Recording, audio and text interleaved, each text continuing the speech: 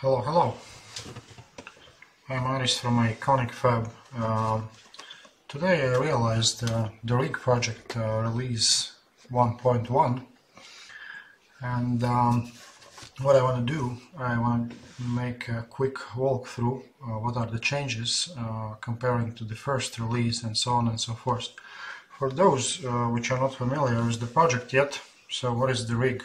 The rig is essentially the mostly printed DIY helper stand for the testing electronic components.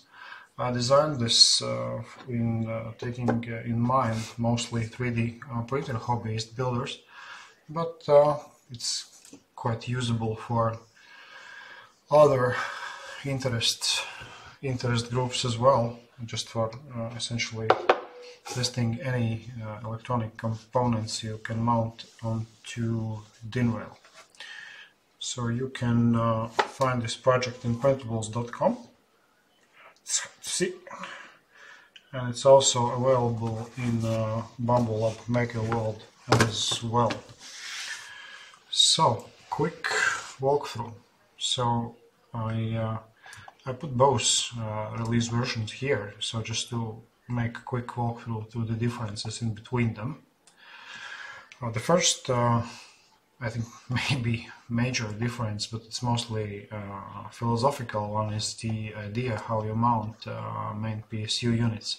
So initially my thought process was that they should be mounted on the back DIN rail, but as I saw a couple of builds which made already, decision is that probably the bottom one is the most convenient rail in place for that, so I made a couple of small adjustments for the DIN mounts as well. So what's next? Let me quickly switch off electronic parts.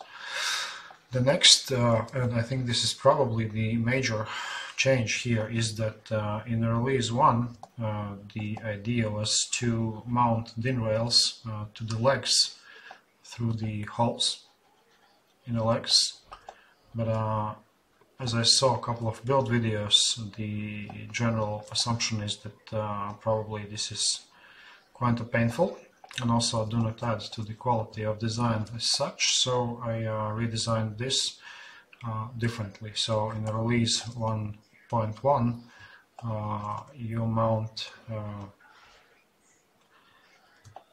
DIN rails to the sides, like that's the most probably essential change here. Another thing, and that's probably also coming as from the ideas from other builders, Digital Dragon I think was came up with this idea, is that let's say for the version release 1, my thought process was that you need to put wire through the top of the security housing here, but then again idea is that probably different builders have different needs for that. And what I did, actually, I redesigned this housing completely.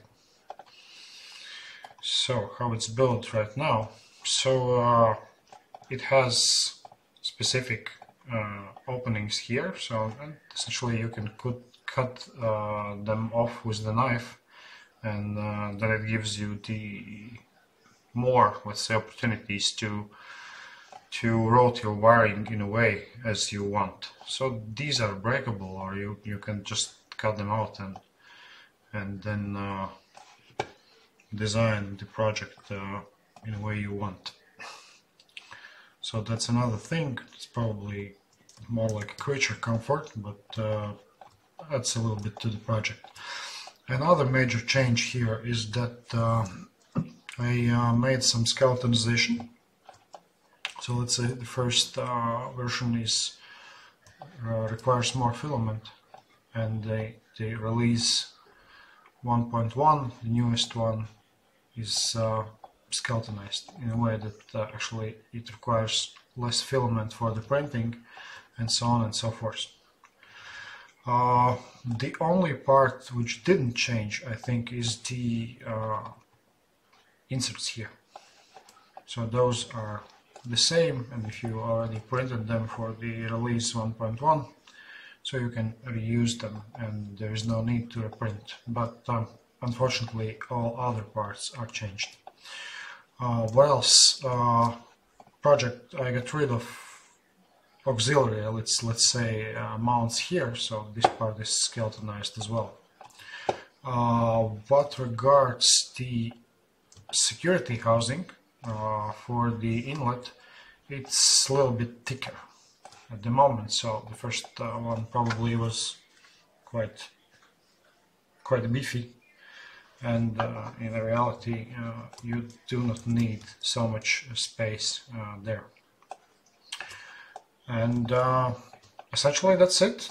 Those are probably the most important changes for the project, and I hope you will like them. So model is freely, and print files and a step file is freely available for downloading in printables and Maker World at this moment. And if you are interested in that, have fun with your build.